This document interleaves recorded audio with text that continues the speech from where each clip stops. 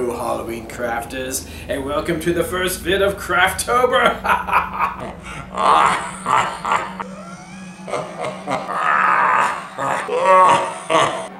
So, crafters, the first vid we're going to do for Crafttober is the DOOMSKULL altar. Now, this is the skull of the decapitated god that has been restrained on this divine altar.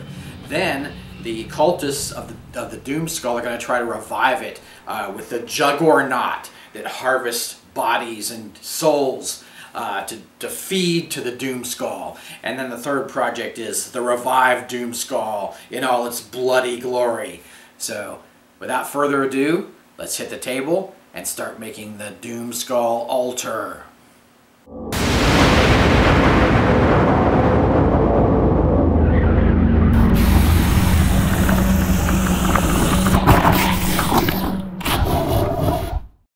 To do some fun lighting effects for the altar, and I got this candle at the dollar store, and I thought this would be cool with the different changing colors, as it could be like the ward that's containing the skull on the altar.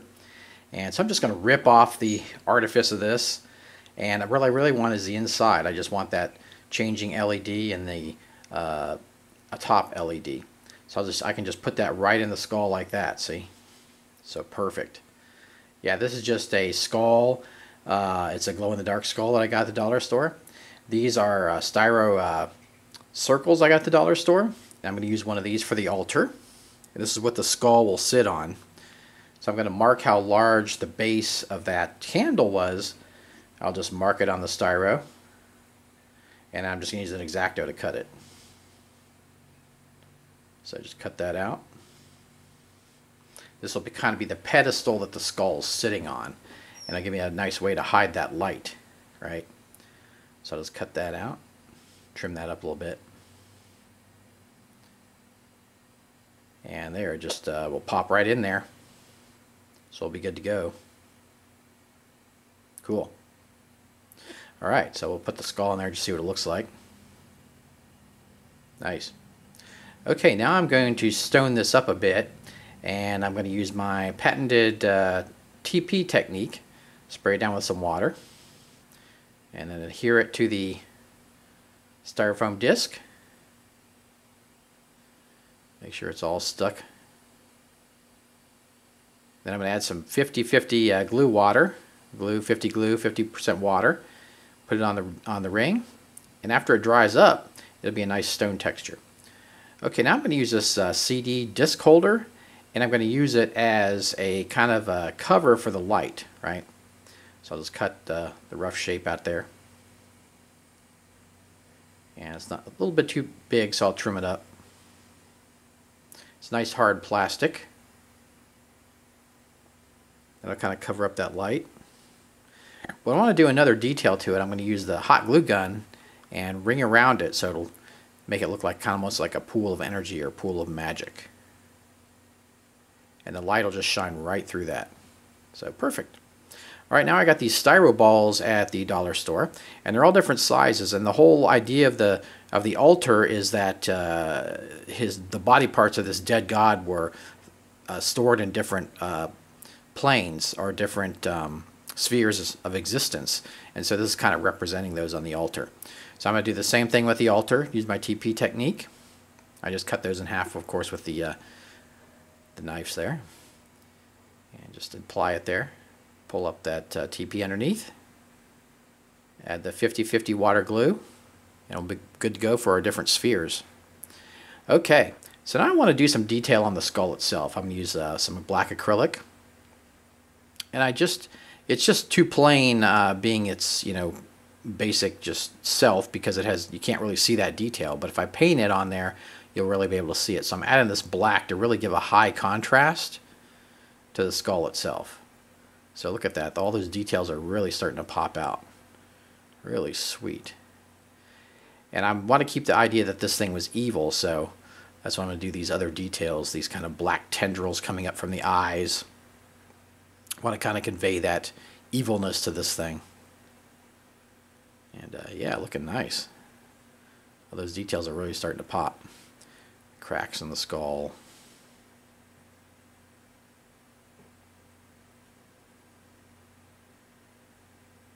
really cool. All right, perfect.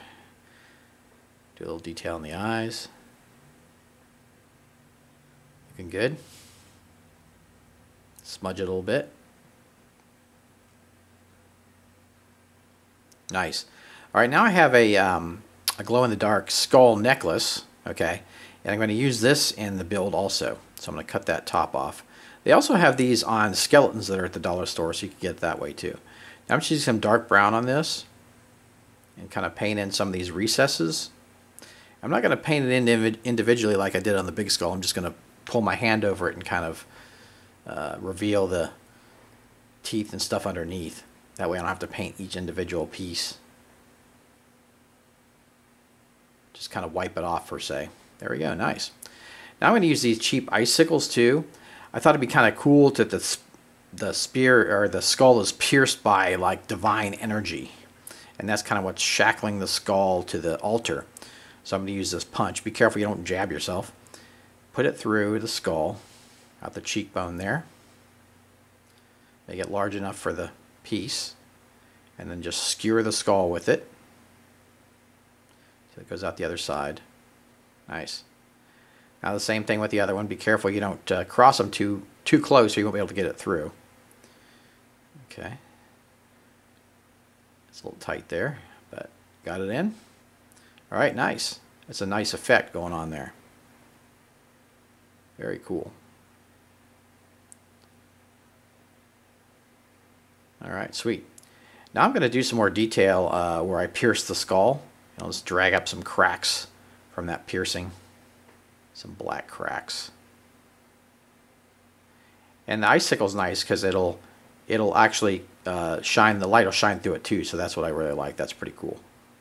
That's why I went with a clear icicle like that. Sweet. Now on the bottom side, do some cracks also where it pierces. Keeps this thing in constant pain. Nice. All right, now I'm going to use a clear matte because I want the skulls, the acrylic to stay on the skull, so I'll just give them a dusting of that and that'll help that. Now I have these nice multifaceted round gems, and I'm going to use these on the smaller skulls. I'm going to poke a little bit in the eye there. Make a recess. Use my glue here. And put the gems on the eyes. That'll be nice so when the light shines up it'll shine through those too. Now I need to make the altar itself. I got a piece of dollar store foam core and I just got this big bowl just because it was the size, about the size I wanted. And there we go. And there, kind of give you an idea of the details here. Here's the spheres and the different planes, and I'll set those out on the altar itself. I think that'll be really cool when I get all that up, get all that done. Get all the detail on there. Now I'm going to use some double thick cardboard, and this will be the base, same size, it'll be the base of the altar, and this will help secure the altar so that the foam core doesn't bend, right? Okay, now I have this tracing tool here, and I'm just going to use it to make different size circles. Okay, I want some circles for the pedestals for the pillars that are going to contain the Doomskull. Okay, so I'm going to make two different sizes there, and they're going to sit on top of each other. Just going to peel the paper off one side and mark it. That's where the pillar is going to stand. And start doing some designs on here.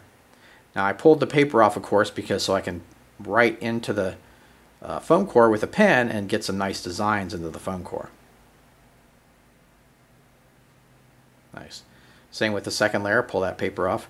Now that's what's nice about this dollar store foam core. That paper pulls right off. If you don't have access to it, you can use other foam core, but it's much more difficult to get the paper off. You have to soak it in water and that kind of thing.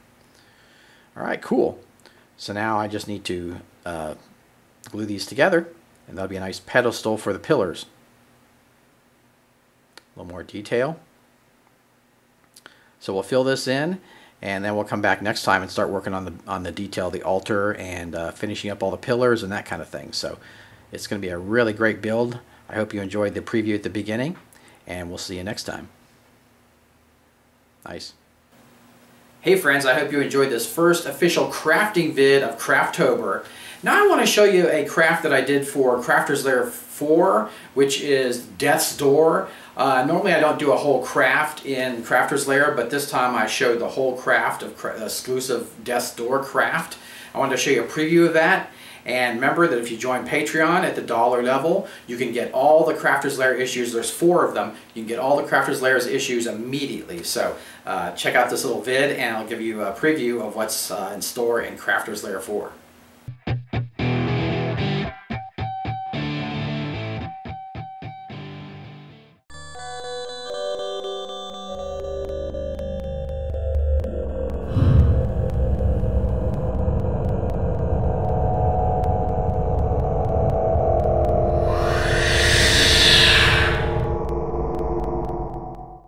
This isn't funny, DM Scotty. I'm out of here.